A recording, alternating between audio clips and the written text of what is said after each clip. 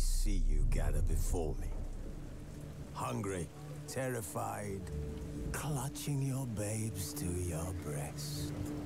Emperor Emhyr has marched his legions into our lands, laid siege to every fortress from here to the Blue Mountains. Rabid and ravenous, he bites and bites away.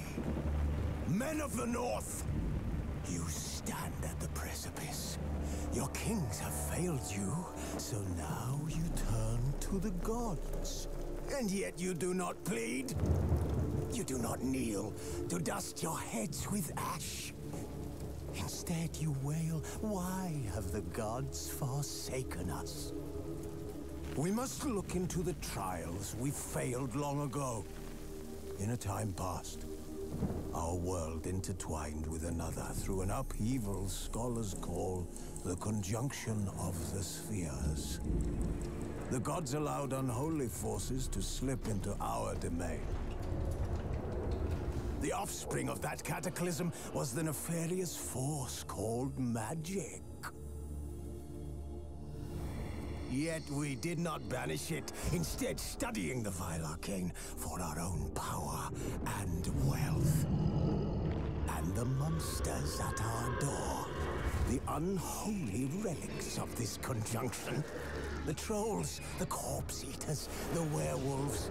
Did we raise our swords against them? Or have we laid this burden on others? On so-called witches.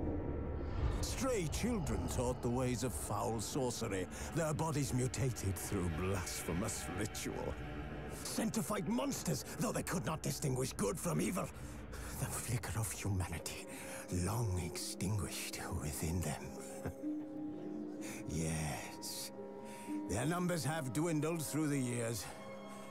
But a few still roam our lands, offering their bloody work for coin. To this day, they shame us with their very existence. The North bleeds, flogged by war. The battles are the gods' whip, chastisement for our sins. And let us not forget the terrors, the scourges from beyond our world. The wild hunt rides the sky with every full moon. The Dark Raiders abduct our children into lands unknown. Some say they herald a second conjunction. Can we chart a course back into the light? Will we find the strength to banish the mages from our kingdoms? Unite around the warmth of the eternal fire. Nigh is the time of the sword and axe. None will fight this war in our stead. Nigh is the time of madness and disdain.